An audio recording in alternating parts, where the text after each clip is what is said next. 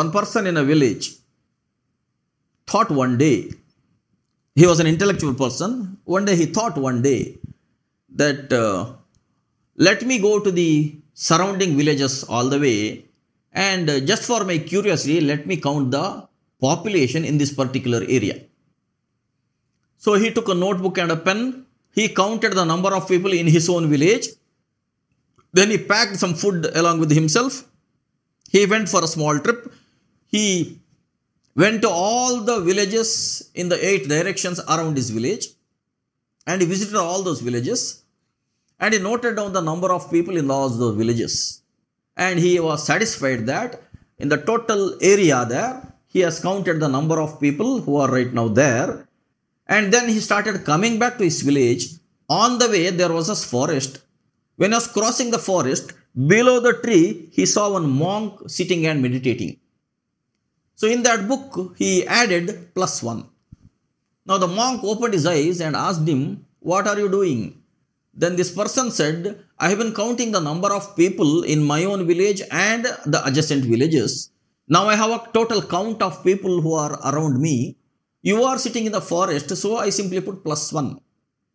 Then the monk laughed at him and told him, "My dear friend, don't include me in that population list." Then this person asked why. Then the monk said, "I stay in this forest. I don't go anywhere else. I live here only. Whether I am here or I am not here, it is not going to make a difference in your life. So you don't have to count me as such. Even though I am living, I am as good as dead for others. So I have no other relations also. So you don't have to count me." Okay, the person said okay. And the person laughed at the monk and he went back to his village. When he went back to the village, after about few years, maybe 1 or 2 years, he thought, "I have gone to all these villages and have counted the number of people. Now let me prepare a map so that let us all establish good relationships among each other. Let all of us can meet each other. Now I know the route map for all those other villages. They may not be knowing all that. It is better that I create a route map and distribute everywhere to all the villages." So he made a route map, and he made many copies of it.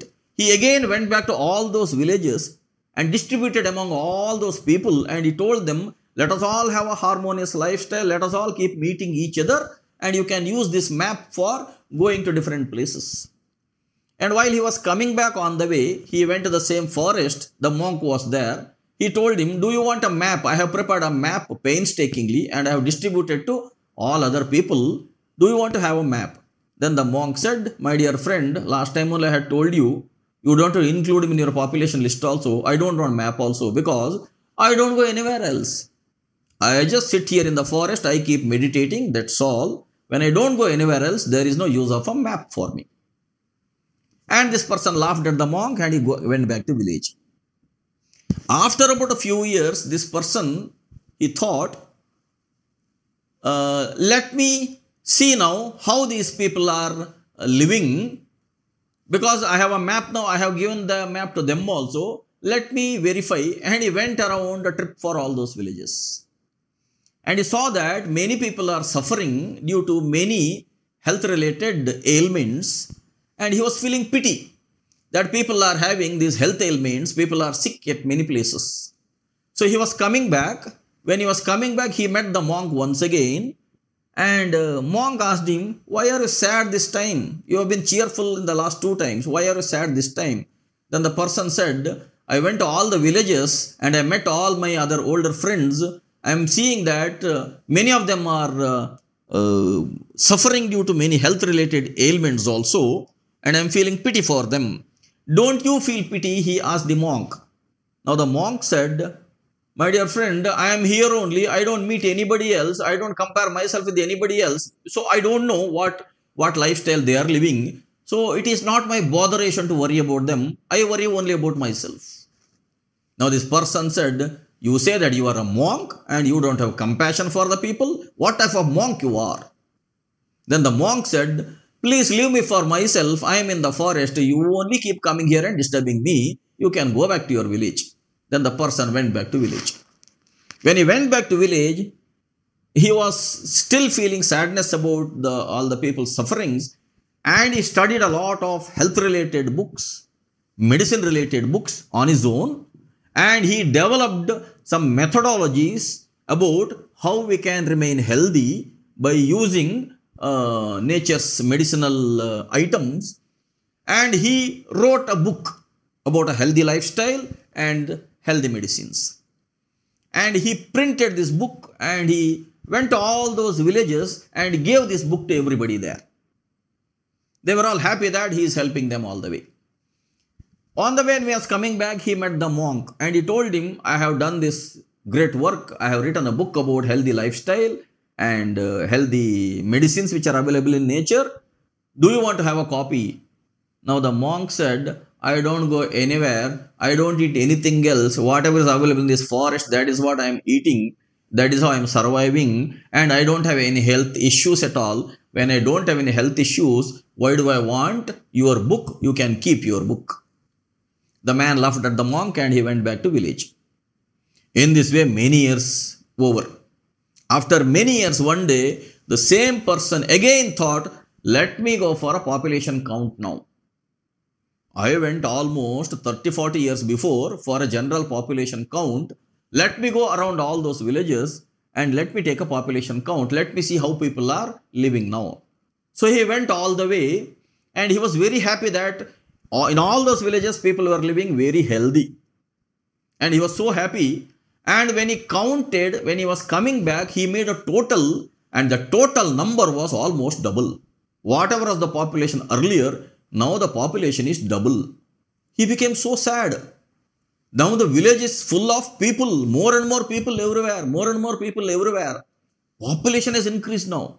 If population is increased, this will become a bigger problem in future because the same double will become quadruple, quadruple will become 8 times. Just think about India. When we had a freedom, independence, the population of India was 40 crores. Now it is nearing 140 crores. That is our capacity or ability to increase the population in this way. But how much wise we are, how much respect we have for our nation, or have we really understood the wealth of this nation? Have we really understood the meaning of the word Bharata? That is questionable now. So this person was unhappy that population has increased so much. When he was coming back, he met the same monk. This person was again upset. Now the monk asked him, why are you upset, man? Last time you were so happy that you have given all health to people and they are all living healthy. Now why you are upset? Now the person said, there is an increased population. Population is more than double now. Everywhere there are people now. There are a lot of fights and quarrels now because of the increased competition. There are fights and quarrels and they are all stupidly living, foolishly living. Whatever type of suggestions I give, now they don't respect me at all. They don't care for my advices at all. They are all grown up now. I am upset now. I don't know how to solve this problem. Now the monk said, you are the root cause of the problem. This person said, how am I the root cause of the problem? Why are you blaming me?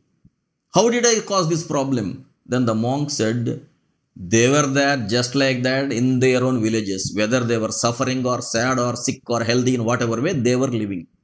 You went around. You only gave them maps. When you only gave them maps, using the map, they started moving everywhere. When they started moving everywhere, they only built up relationships everywhere. When they built up relationships everywhere, we don't know where are they moved and what all relations they had in different places. Now later on, you only went everywhere. You only gave them tips for healthy lifestyle. You only gave them tips for using natural medicines. That is how these people became fit and healthy also. They multiplied also. When you only gave them healthy tips, when they became fit, when they became multiplied, when they migrated to different places, when they increased their number. Now why are you so sad? Now the person said, I did all for their welfare only. Now the monk said, why did you take a responsibility of their welfare on yourself? Have you taken a contract on yourself that their welfare you will manage? It is up to them to understand themselves and to live a worthy life. Now they were living a bad life only earlier. You made them good lifestyle as such. You made them healthy as such. They did not stop their bad mentality. They only became physically healthy.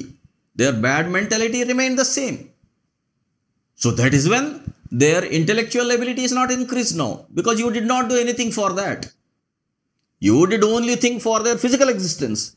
You did not do anything for their mental empowerment. Now when their population is increased, why are you worried? Now the man said, what I should do?